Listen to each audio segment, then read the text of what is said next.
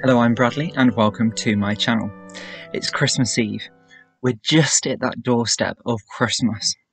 Now, of course, the Christmas season starts way before that, and it's been a fantastic one this year, despite of everything which the COVID situation has thrown at us.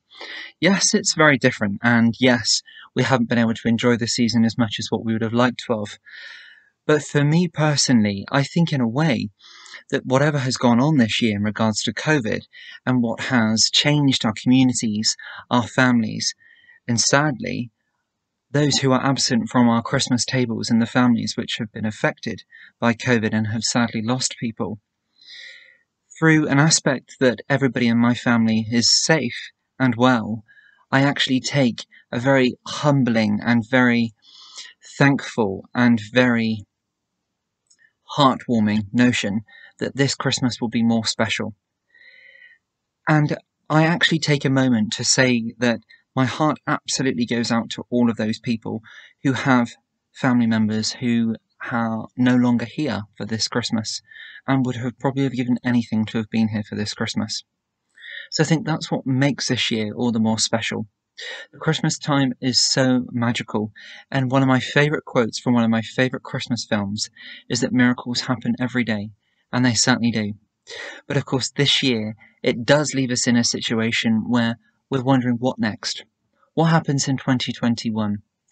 So as I've said several times this season, I think what we need to do is enjoy the now, enjoy the present, slow everything down, and enjoy Christmas with our families and our loved ones. And going back to the COVID situation, I think from what we've heard everything this year, and that what so many poor, blessed people have gone through, it almost makes us value things more. It makes it a little bit more special to think that everybody's well, everybody's safe. It does in my family. And that makes me think that, do you know what? For those people who are no longer here, I will be making sure that I have a fantastic, special time. But if for anything, out of respect for them not being able to. This year has been tricky for us all, and it's then nice to enjoy Christmas, to sort of as a point of closure, and then as a point to welcome 2021. In my situation, I've had my health problems.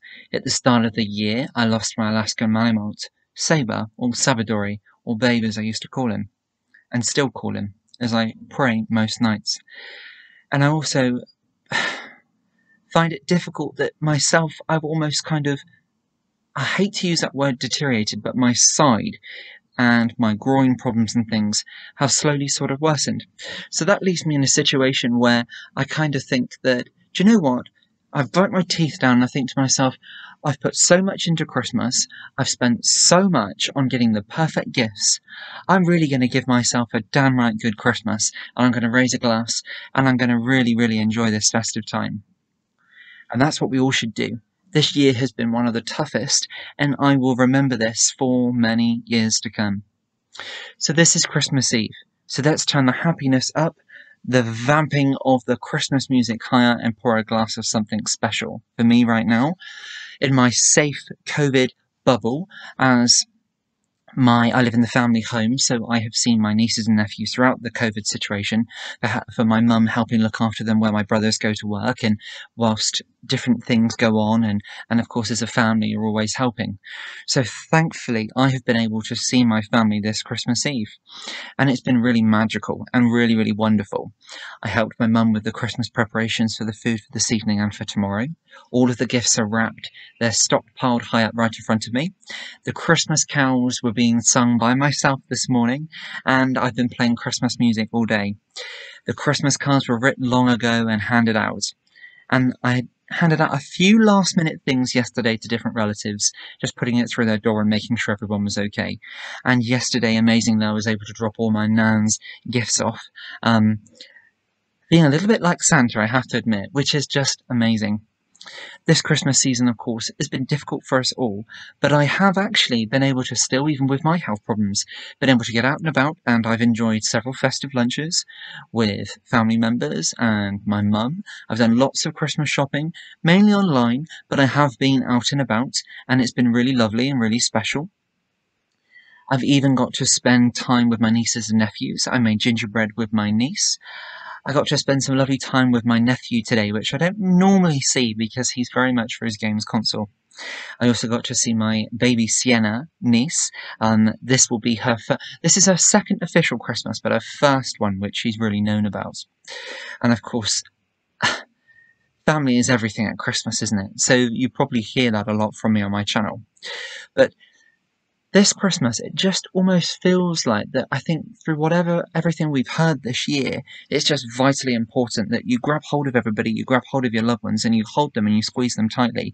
Whether or not you're actually going to do that, I've done it to one or two, but hypothetically, it's literally just holding people, holding the ones closest and dearest to us and making sure they're okay. For me, it's spoiling people at Christmas. But of course, the Christmas season is so much more than that. It's not of course, Christmas is fantastic, having an absolute lavish banquet and having the finest beverages and the most amazing gifts under the tree and the smiles on my nieces and nephews' faces and, of course, on mine and my parents and my grandparents. But it's not about that. It's about coming together. It's about the simplest of things.